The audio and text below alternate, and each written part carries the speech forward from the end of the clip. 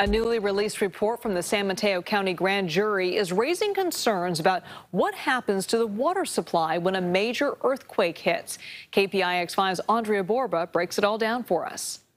A newly released report from the San Mateo County Grand Jury is raising concerns about what happens to the water supply when a major earthquake hits.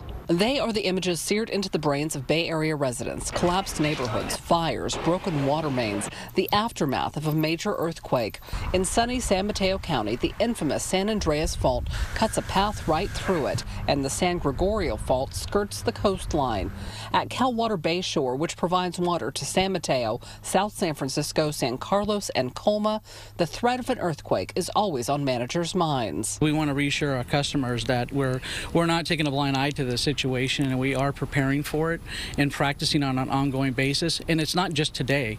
We have been doing this for quite some time. The grand jury says many of the 15 water districts do not have enough backup water or fuel to keep the water flowing out of taps 72 hours after a quake. I think in various scenarios we're from 1 to 3 days with backup supply.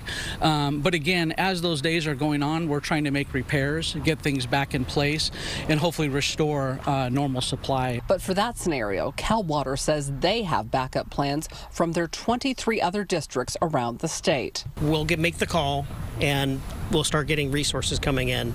And that resources will be people that can fix pipes, that can operate pumps.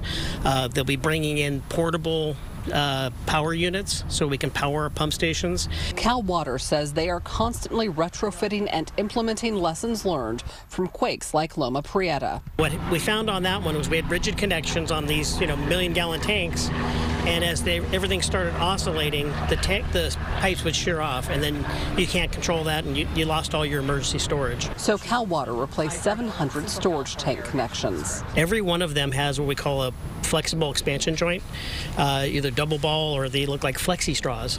The grand jury report also says San Mateo County Emergency Services should be coordinating more closely with water districts.